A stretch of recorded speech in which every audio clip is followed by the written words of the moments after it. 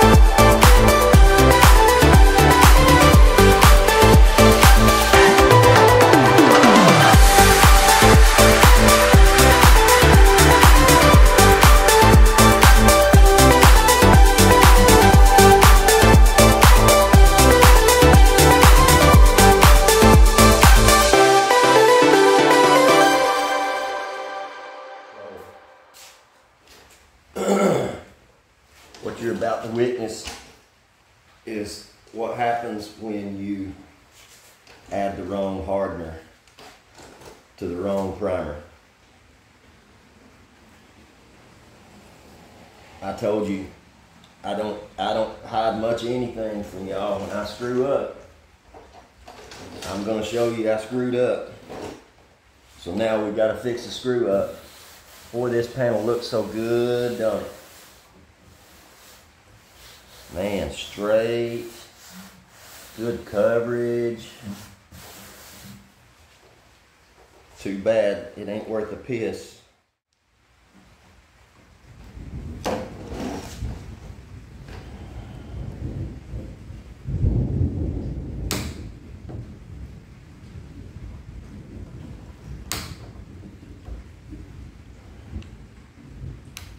This is going to be so much fun.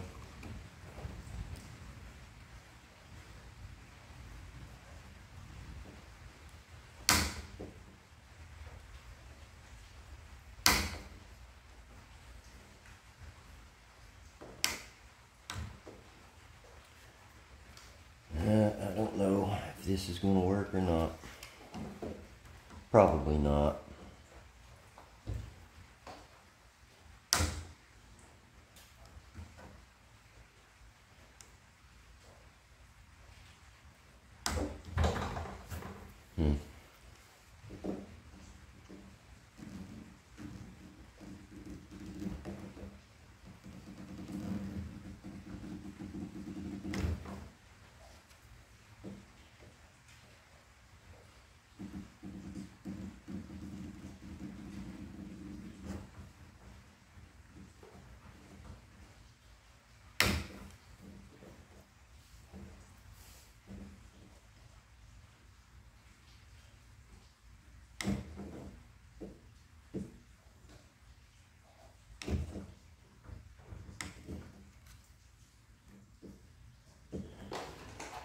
Tell you what, let me try one other thing before I do too much damage.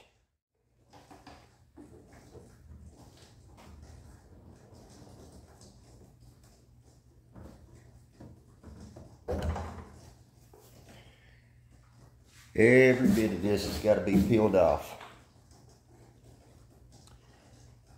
It never did harden.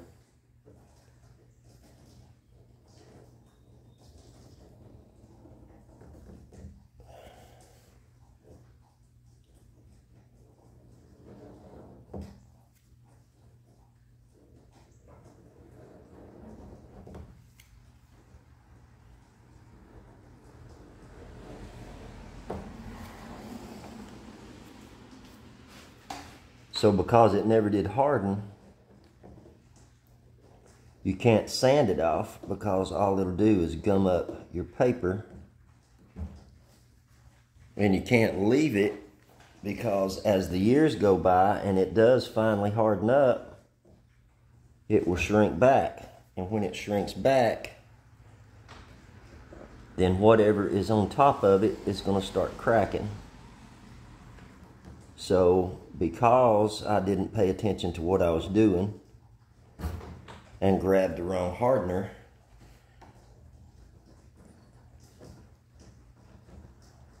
I've got to spend all day scraping this off.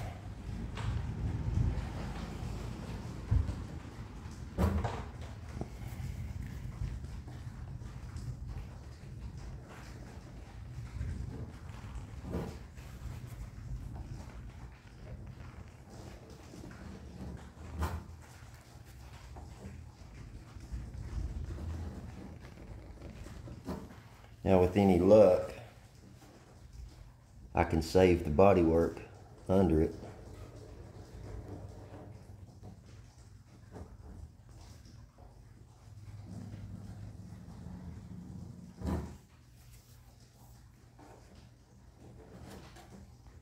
I figured a razor blade would be the best way to do this, but I've mentioned before, I stripped the whole car with a razor blade, but that was cured paint. And this not being cured just wants to roll up under the razor blade. So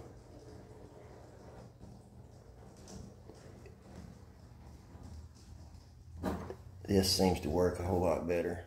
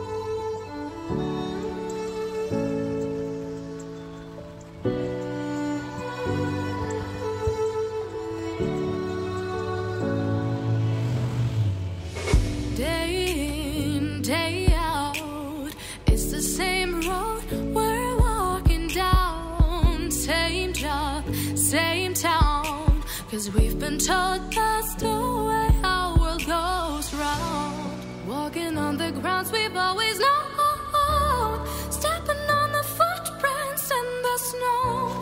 But when it melts, the other ways will show. We're gonna make the footsteps on our own. That life can wait just for a while. That life can wait. All right, guys. So we've got the panel completely done and got her DA'd and ready for prime. It didn't do a whole lot of damage at all to the bodywork, luckily. So if you've learned anything from my ignorance, read the labels. Don't just look at the size of the can. That was the problem. That's how that whole debacle happened. Just a little backstory. I'll explain how it happened. A month and a half ago or so, I went to get my epoxy primer and hardener, and then a little while later I needed some more hardener, so I went back, and they didn't carry the same size can that I had, so I had to buy little pint cans. Well, Quick Seal sealer hardener also comes in that size can. And so I didn't even look. I just grabbed the wrong can, poured it in there, and screwed up big time. But it all came off. I done a little bit of damage. These little dig places in here. But that's not too bad. I'm not that worried about it. I'll go back and I might put a little bit of spot putty in there and take care of that. Our other door, flip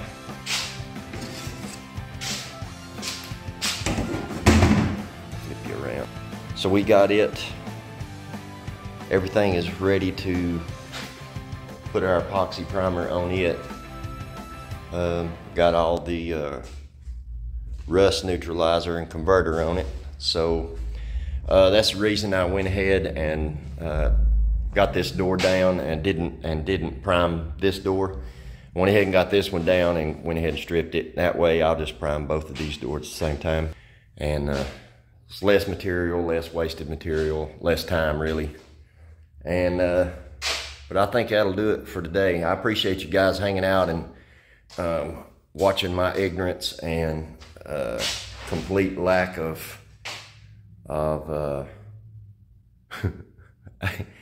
complete lack of concentration when I grabbed up the wrong. I'll show you real quick. So this is Quick Seal 2K urethane sealer activated, right? All right, and then you have this stuff, which is direct to metal epoxy primer hardener. All right. The problem was this hardener, when I went to buy it the last time, came in that size can. So it is what it is. Grabbed the wrong can, poured it in there, and that's what I ended up with.